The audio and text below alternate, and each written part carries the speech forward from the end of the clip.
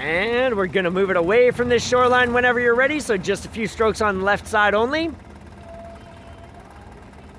And another thing we can do is just square port side. Hard square in the water. Place it fully in the water, and notice how your stern is coming towards me.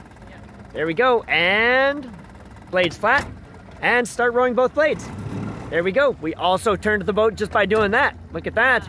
That's why I did it before. Okay, there you go, there you go. You were way ahead of me, right? Yeah. And we're gonna keep our eye on this shoreline.